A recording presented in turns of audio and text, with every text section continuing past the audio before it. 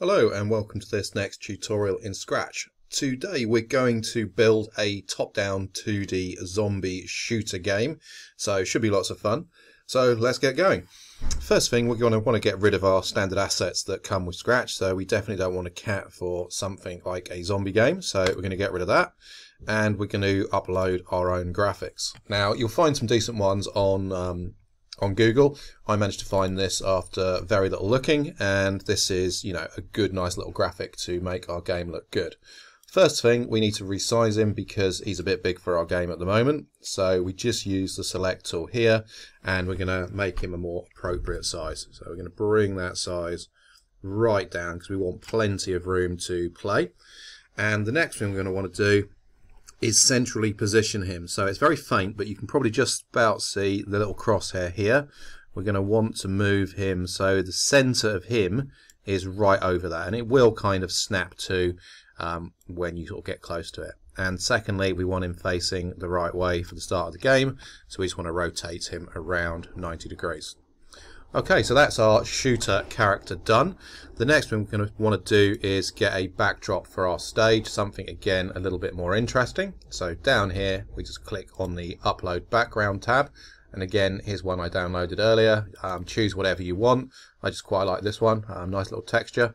And again we're just going to make sure we draw all the way around that and resize it so it covers the whole of the playing area. And instantly we've got something that's starting to look, more interesting. So next job, click back on your shooter character, and we're going to jump straight into the code now. So as with many of these games, we're going to start with a when green flag clicked, and then a forever loop.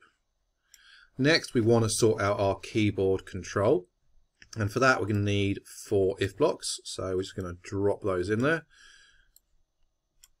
And next we're going to move on to check what key is pressed. So under sensing you'll find these, so key pressed, and we can just drop those in. And then we're going to go through and add our keys. So we're going to want to use potentially WASD. You can use arrows if you prefer. It's personal preference to whatever keyboard controls you want. Most gamers prefer WSAD, so we're going to use that. So W, S, A and D. So get those set up. There we go. So next thing, we're going to have to change the way he moves. So for W, we're going to want him to go sort of up the screen. So we're going to go back to motion, and we're going to change X by 5 to go up the screen.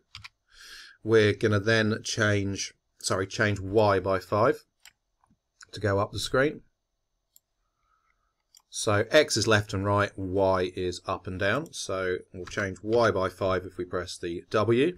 Now if we press the S, we're going to have to change Y by a negative amount to make him come down the screen. So put -5 in there. So that's our up and down sorted. Left and right, now we'll need this X. And if A is pressed, we'll want him to go by -5 to make him go left, so let's just put -5 in there, and then again we'll want to change X by +5 if we want him to go to the right.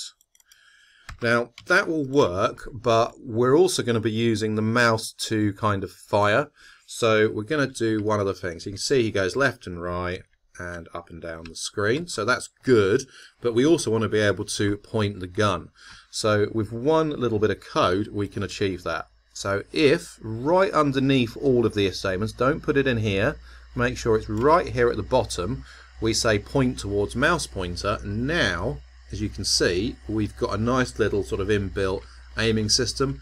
We can walk and we can still aim, so if a zombie comes in from behind you can quickly sort of turn and shoot. So that makes a nice little feature. Okay, that's it for the first tutorial. Next tutorial we'll look at doing bullet fire and get that working for you. Thanks for watching, and I look forward to seeing you next time for learning how to shoot. Bye for now.